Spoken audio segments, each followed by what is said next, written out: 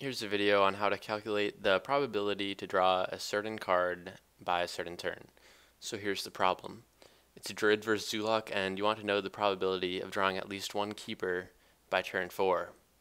And you don't mulligan at all, and you have 2 keepers in your deck. And you've gone second.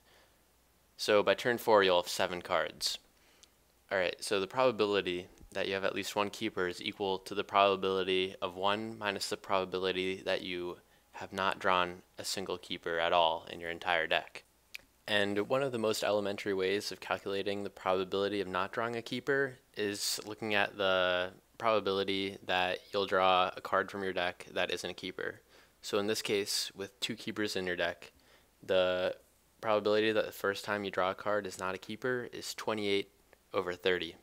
Now you want to calculate the probability that on the second draw you do not draw a keeper.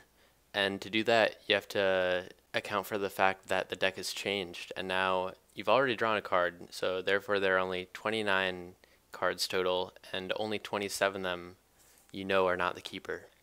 Now you can continue calculating the probabilities of not drawing a keeper all the way up until the 7th draw, and you can calculate the probability of each of the 7 events occurring, where each event is you not drawing a keeper, and if you multiply each event together, you get the overall probability of not drawing a keeper in any of those 7 draws.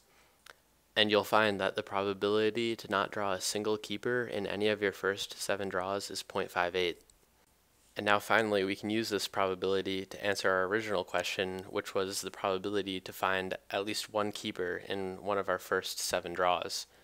And we'll find that 1 minus 0.58 gives us a 0.42 probability to draw a keeper in the first 7 turns. You may be thinking that there are ways to calculate these probabilities which are easier, and you are correct, and I will discuss these ways in my next video.